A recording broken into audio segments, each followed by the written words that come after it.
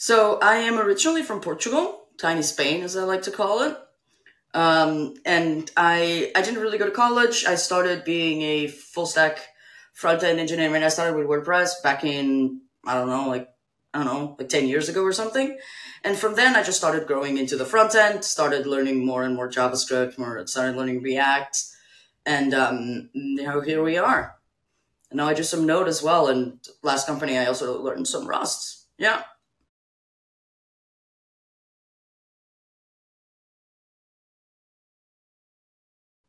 First of all, create components. And I feel like that's just a good React idea in general.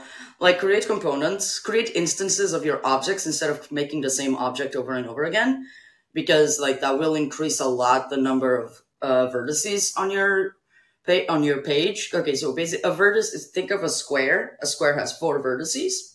So everything on the web and on 3D works with triangles for some godforsaken reasons. So yes, so like a square will have two triangles, and like the more number of triangles that you have that it has to render and compute, the harder it will be. So you can instance these things. You can also instance them in Blender if you're just doing 3D.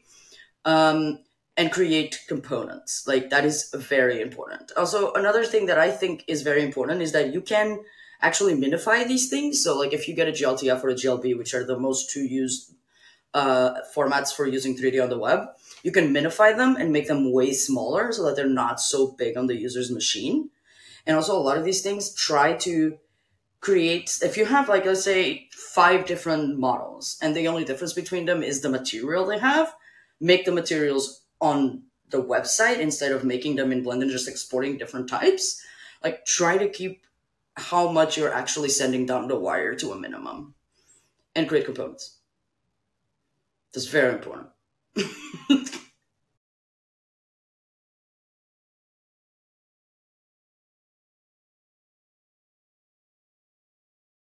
Okay, so let's say that you made a model in Blender, a little Pikachu or whatever.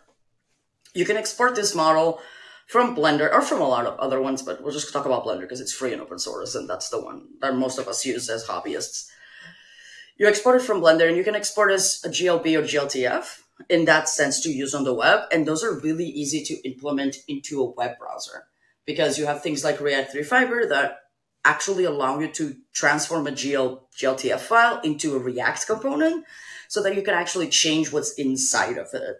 So like, you can think of this as in like, so instead of having a div, you have a cylinder. And you can change the radius of the cylinder. You can change this, you can put another cylinder inside the cylinder and just make it everything very cursed. And it's also, I actually think it's not easy because all of programming is hard, but it's simple to change materials on your textures. Like, this has gotten way simpler in like recent times, where you can actually change the materials and make it look like something completely different. And you can edit this on the front end. Like, you can make an editor for material. So assuming you're using a GLB or GLTF format and you're using React 3 Fiber, like, there's a website that will basically turn it from GLTF to a React component. If you're using this, you can literally do whatever you want because all of it is just going to be little divs and groups and things like that.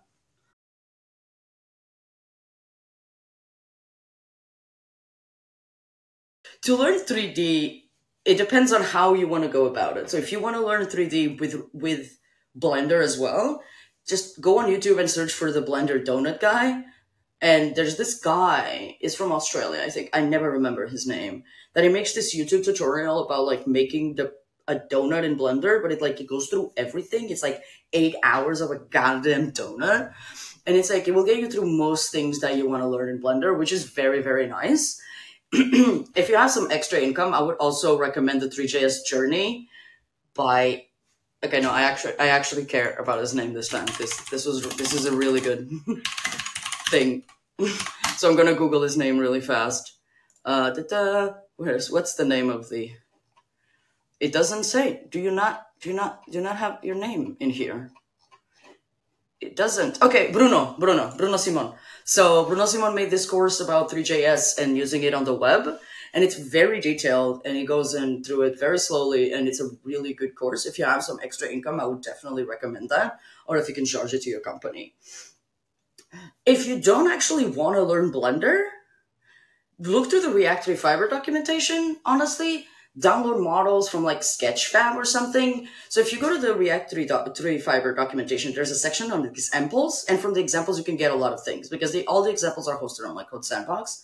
So you can look at the code, copy stuff over, do things like that, and go to.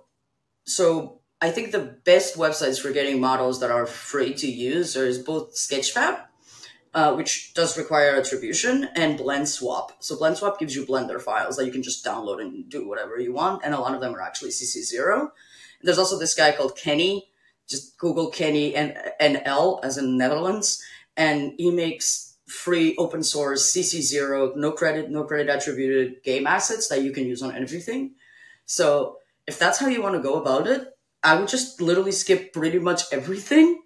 Learn some 3JS just to get the basics of it and why it's painful, and then just jump to React 3 Fiber and look at the documentation and stuff like that. Yeah.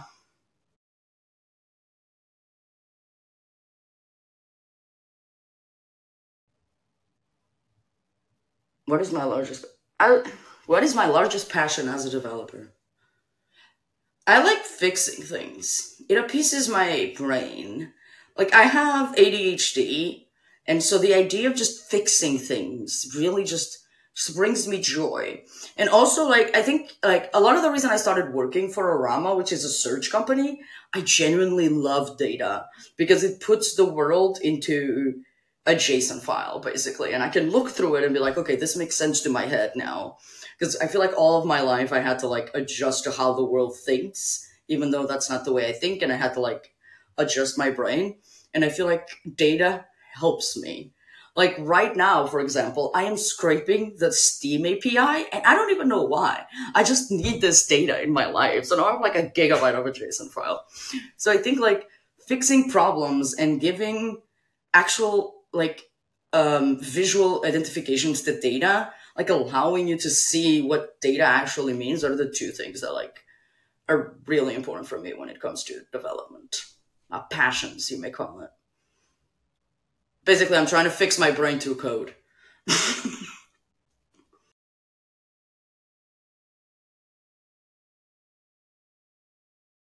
I envision the future web development with tools like Copilot helping, for example, but I do not envision AI taking over.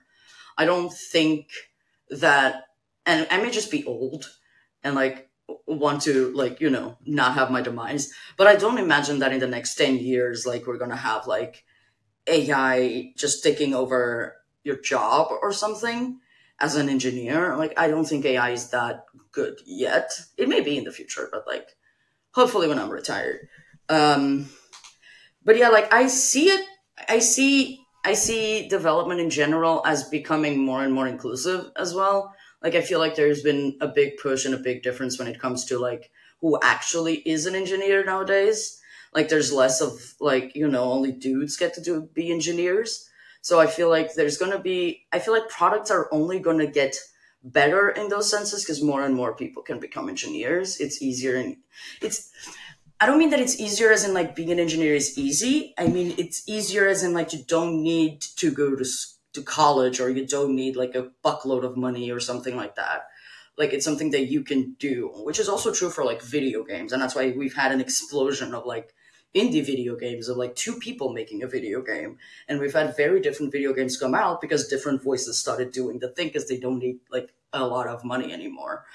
So I think apps and websites and the internet in general is going to get better on the fringe side of it, as in like, like the idea of indie video games, I think is going to start happening more and more to the internet, which is good. When it comes to like the actual implications in terms of code, I think serverless probably is the future, and that's fair. I think that sometime we're gonna get something that will replace React. I don't think that time is now. I don't think that time is in 2 years even. I think it happens when it happens. And I think even when it happens, we will replace React, but we won't really replace JSX because JSX is just 10 out of 10. No one is really complaining about JSX, I think. So I think on the human side of things, I think things will become more open for everyone. I think on the tech side of things, I don't think AI is going to take over. I hope things will become easier because I've seen a gradual increase of the difficulty to get started. And I hope things like kind of slide down. And I think types in JavaScript are going to be a thing, which I'm fine with. This is not a complaint. But I definitely think that at this point, it doesn't make sense to have JavaScript and TypeScript. It might as well be JavaScript, and in that case, you choose to use types or not, instead of the weird divide we have right now. That doesn't make any sense.